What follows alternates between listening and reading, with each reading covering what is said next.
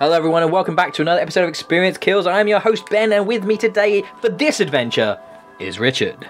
Adventuring! Whoop, whoop, whoop. Let's go! What are we adventuring about today, Ben? Well, we're adventuring into the beautiful world of Rare on a quest to Mount Morta in Children of Morta, brought to us by 11-Bit Studios and Dead Mage. You might remember 11-Bit Studios because they're the guys that developed and published Frostpunk. But this couldn't really be any more of a different game from that. And seems to be the one with 11-Bit Studios, who also put out Moonlighter, which is another kind of pixel art fantasy RPG action kind of roguelike game. They like to sort of publish these sort of experiences from like smaller developers and help them get out there and into the world. And I think they're really, picking really quality titles because Children of Morta is absolutely brilliant. Yes, it's another pixel art game. Yes, it's another roguelike game. But in addition to those somewhat overtrodden sort of cliches that we have now got in video games, it has an amazing sort of, at its core, familial relationship. This very sort of well-written, well-told story about a family coming together to deal with adversity and go on this quest very much together, which I think is actually quite touching. And what brings all this together is this narration, which is kind of Bastion-esque in its quality, if you remember the game from Supergiant way back when. And it's not quite as a reactive narration like Bastion's was, but it's very much a classical storytelling narration with this beautifully well-delivered dialogue with this bloke's voice who has just got this timbre to it, which is just absolutely amazing and fits so fitting for the fantasy setting. It absolutely is just brilliant, and it brings the whole game together. The sanctuary was a gateway to the mysterious lands around the mountain. Margaret pointed to the huge crystal at the center of the den, revealing their next task: to activate it and open the way to the source of the corruption. And it just tells this narrative that slowly unfolds as you go through various dungeons. And yeah, I did say roguelike, so partially procedurally generated environments, but everything always looks fantastic. And at its core as well, there's a really good combat mechanic, which is sort of around the family. So the family, they all have different archetypes. You've got the big sort of sword and shield wielding dad, then you've got the oldest daughter who's got a bow and arrow, etc., etc., as you go right through the family. And it's really, really well done, and lots of variety. And you can play the game fully in single player, or you can play it cooperatively with somebody locally as well if you so wish. So it's interesting as an outsider looking at this, because I'm thinking, well, what's so special? And I was watching some videos about it, and it's that family side of it that stood out. I think, oh right, they're all, they're all related. This has got kind of, you remember the Dungeons and Dragons cartoon? I know that they weren't quite family, but it's got that sort of vibe, hasn't it? Where they're all like, they need each other, Yeah, no, absolutely.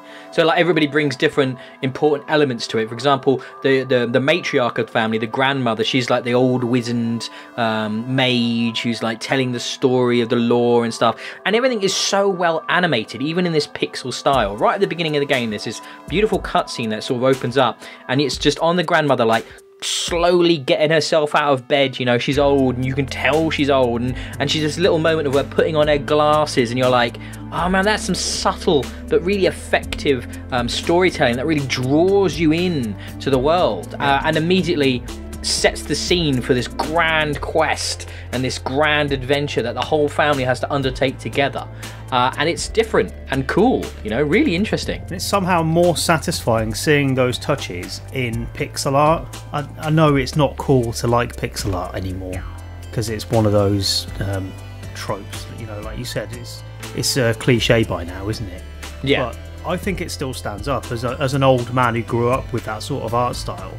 I think there's so much to say for hand-drawn pixel art that gets that emotion and character out of a few dots on a screen. It's so much more satisfying to see than something that's 3D rendered in 4K. I don't know, it's just got more charm to it. I love it. So there's two types of pixel art, isn't there, if you think about it? There's the pixel art dictated by the lack of resources and artistic talent at the developer.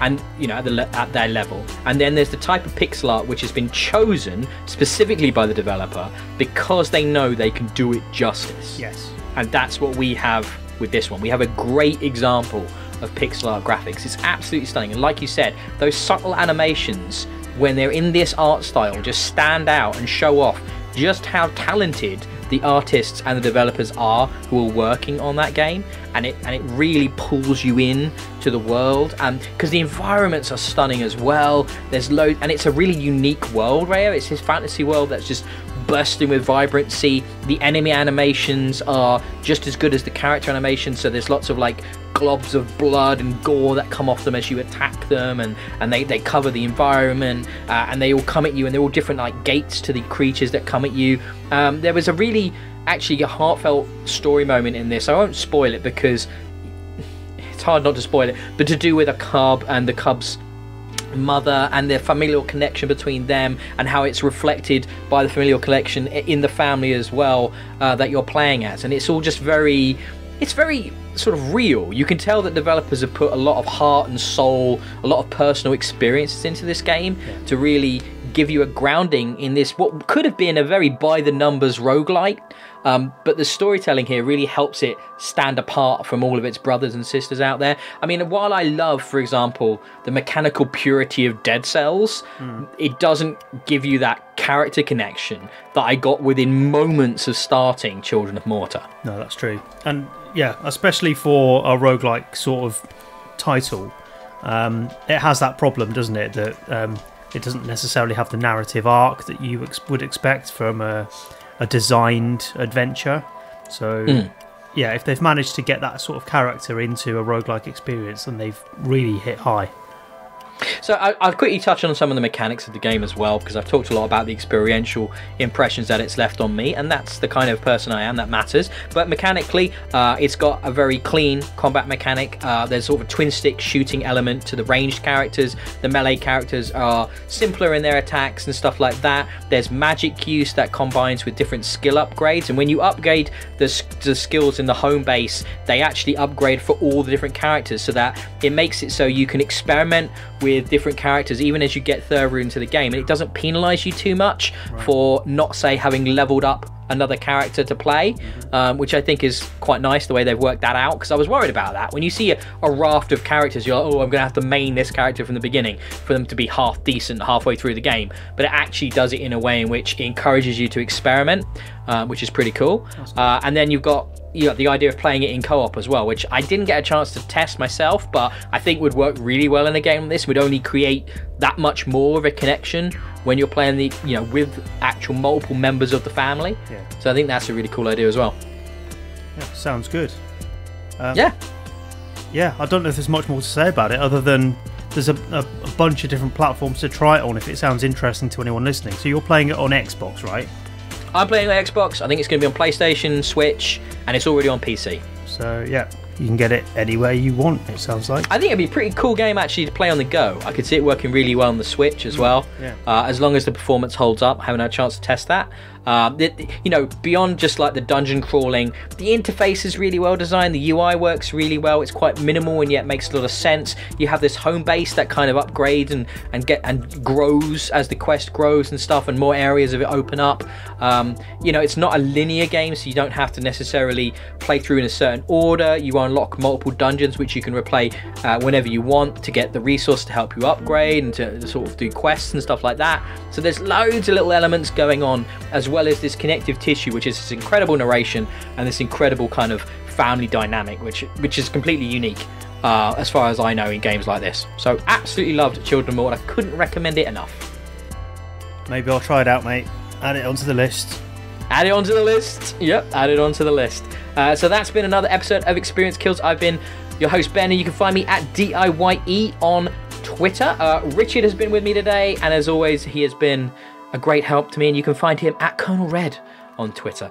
Almost like a familial connection between the two of us, isn't it? You're my questing buddy. Yeah, don't get too close.